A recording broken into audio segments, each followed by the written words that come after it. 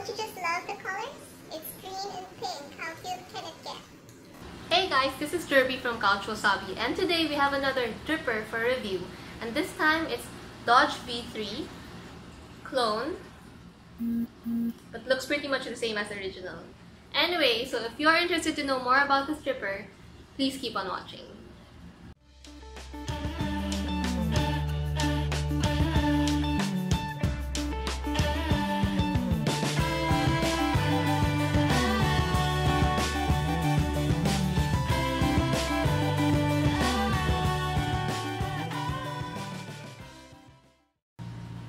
So we've got the Doge V3 clone right here, and this is the packaging that came with it.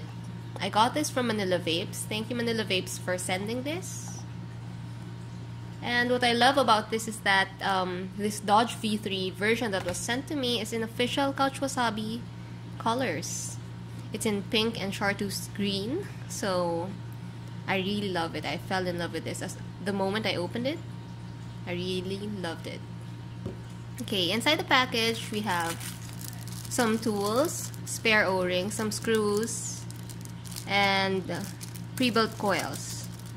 Now, comparing this with the original Doge, I saw on the reviews that the package had more accessories that came with it, and there was an option to have a 3-post design for the original one. So this one is just 4-post design. The original one had an option for you to build it on 3-post. It also came with the 510 drip tip adapter. As you can see, the Doge V3 sits beautifully on my Snow Wolf 90. What I like about this mod is that almost all atomizers I've attached looks so nice on it. So the original would have a ceramic wide bore tip. This one I believe is just plastic.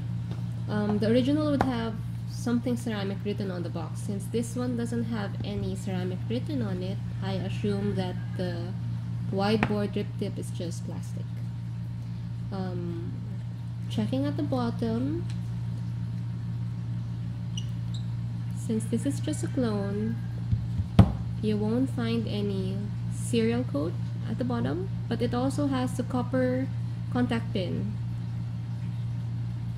Okay, so I've attached the Doge V3 on my Snow Wolf 90, and I'm trying to put fresh cotton.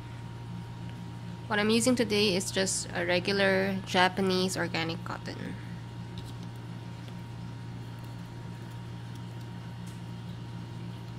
Building this and wicking this Doge V3 is a little bit easy. It's pretty basic.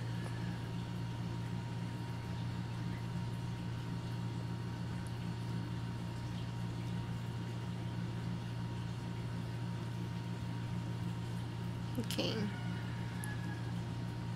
there you have it. Let's just cut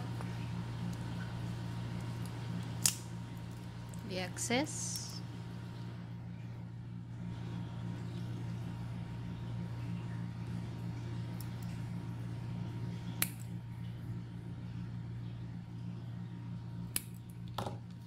And slit it right in the juice well. What I like about this Doge V3 is that it has a pretty large juice well for an RDA. It actually has a 9mm deep of juice well compared to the Goon and the Kennedy, which had only 5mm.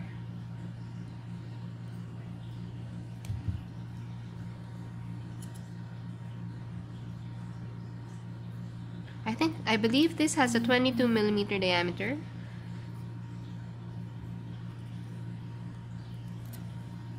And since this is a clone, the screws came in only in stainless steel. The original would have copper screws. Okay.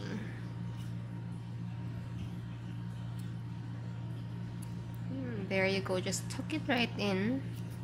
Make sure the cotton is touching the bottom of the juice well.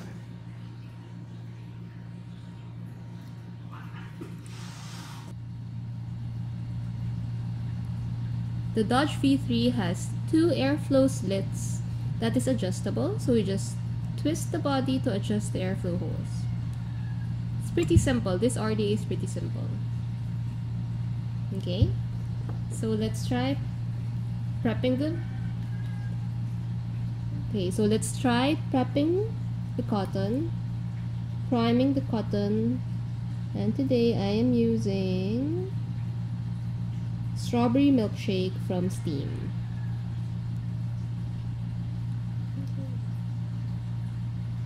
Juice it up nicely. You can even put some juice right at the well here, just to make sure that everything is nice and wet.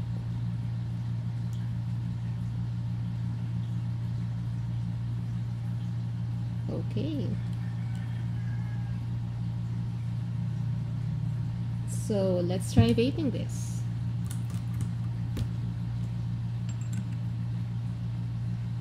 So I'm firing it up at 35 watts and let's see how it goes.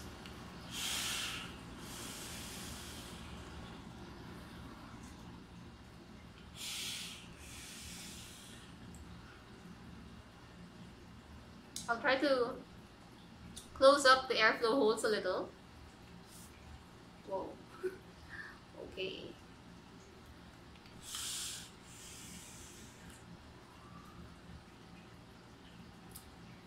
Okay, so what I can say about this Doge V3 is that it's not really for flavor chasers. It's more of clouds. The flavor is very, very subdued.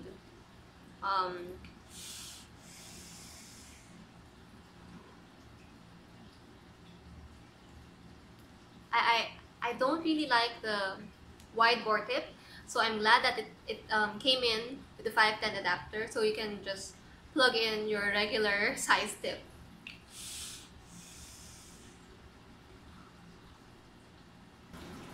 I got this Doge V3 from Manila Vapes. Thank you, Manila Vapes, for sending this for review. They're selling this at 1,100 pesos. The original would cost you around $30 to $40. So this is just a fraction of its price, but it does the same thing. The only difference is that the original had more accessories wherein you can convert it into a 3-post deck, and this one you can't. It's just right there at 4 posts, but doesn't matter, it does the same thing. Also, the original had a ceramic tip. This one doesn't have it.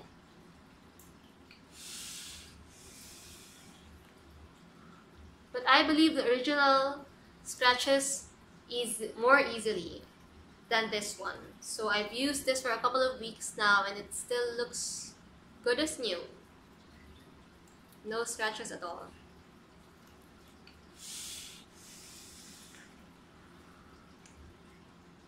The only con is that as a flavor chaser, I like drippers or tans that are more into flavor, so I'm not getting that from here. But if you're more into cloud chasing, I think this is a good drip. For only 1,100 pesos, I think this is a good buy. So thank you guys for watching this video. Please subscribe if you haven't already, and I'll see you in my next one. Bye!